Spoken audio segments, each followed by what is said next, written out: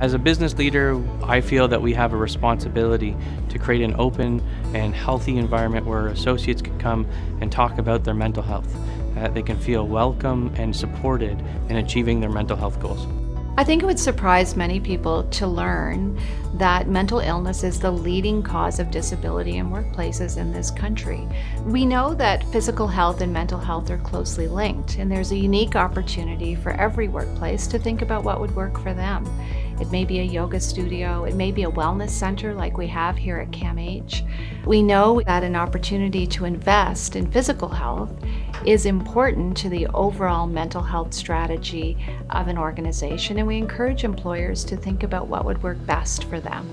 We are very involved with the Work for Mental Health campaign here at CAA. We want to make sure we have a safe and open and accommodating environment for all of our employees to talk about any mental health issues.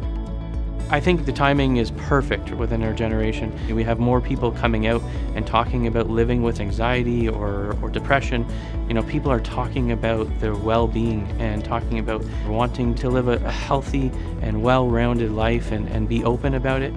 Today in our community, I think we have the understanding and the ability to cope with people coming forward and saying, I need some help. I've personally been affected by mental health, being that I lost a very, very close family member to myself from a mental health illness. It affected my life in a very profound way. You know, I'd like to believe that if we had an open environment and a really trusting environment where we could talk about mental health illnesses, we may not have lost her and she may still be here with us. I would say to any company who's interested in jumping onto the CAMH initiative is to go full out on it.